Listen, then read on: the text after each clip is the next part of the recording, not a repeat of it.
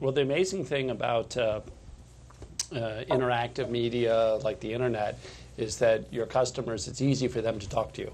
At the crudest level, they can send you an email.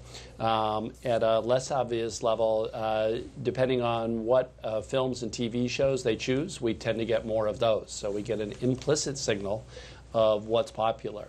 So that's another way of passively listening to the consumer and trying to figure out what do they really want. And so the interactive nature of the two-way nature of the internet really allows tremendous suggestion boxes. I like this versus this. Sometimes A/B testing, and generally trying to figure out if we do this, our users are happier and use the service more. Yeah. Macon? Right. Fundamentally, the sort of one basic signal is people don't find your stuff interesting. They don't share it. They don't go to it. I mean, you're able to see what's popular and what's not. And that shouldn't be the prime signal necessarily of what you do. There's websites out there that do develop content just because it's popular, and that's that's fine. I think for us, our mission is much more focused on our policy and supporting our policy, whether it's the White House or the State Department. And so, we are looking at more of the judo of this to attract people by things by talking about things they're interested in, but to actually use that energy in service of our priority and really try to find some mutually beneficial relationship there. But I think it's a good segue to also talk about our petitions platform, which I think Tom can weigh in on as well. But it's just worth a quick overview. At the White House, we launched a platform called We the People. And it's basically an online petitions platform. Anyone can create a petition. If they reach a certain number of signatures, the White House will issue an official response. That's it. That's all the rules we put forward.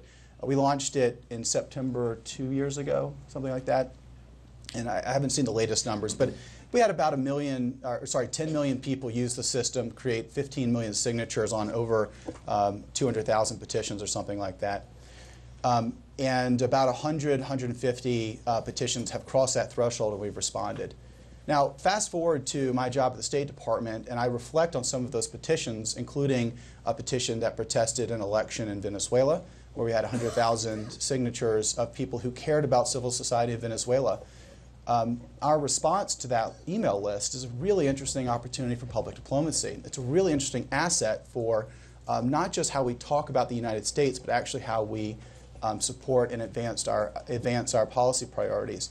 And so throughout a range of issues at the White House, we were able to build lists based on what people were telling us they cared about and then respond to those. It's not a perfect system. It's certainly the beginning of something, but clearly the public was showing us there was a demand for that kind of engagement. I don't know if you have anything to add to the petitions experience. Well, I could segue with that, pointing to the fact that data is something that's really important to media as a whole. Without analyzing data and quantitatively assessing your successes and your failures, you will not succeed. And as much as I'd like to think of a media company like The Atlantic as a public service that has been around for 150 years, it's a business. And if we don't turn a profit at the end of the day, we will eventually kill that business. So being able to analyze the data and A/B test, like Reed said, to figure out, it doesn't matter how good your content is if no one's reading it.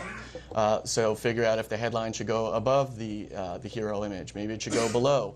And all these tests that we run allow us to determine the best way to get our fantastic content to the reader and get them to consume it. Because at the end of the day, again, it's a business. If I could just make one quick final point. One of the big challenges working in government is it's not run along the same rules as a business. Profitability is not. I have come to really appreciate that as a very clarifying metric in organizations, and it really. But everyone's on the same page. It's a reason why we're not, moving forward with the project you care a lot about, because it doesn't make money, and we're not here to do that. It's not as clear in government, and it shouldn't be. That doesn't give you an excuse not to measure. And so on the petitions, for example, we would survey people who received a response. Most of our responses were one version of no, we're not going to do that, and here's why, which we still see a lot of value with. We had asked people if they would create or sign another petition in the future, and we saw about 80% of people say they would. And to us, this was a very simple question of, was this experience useful to you to the extent you would actually do it again?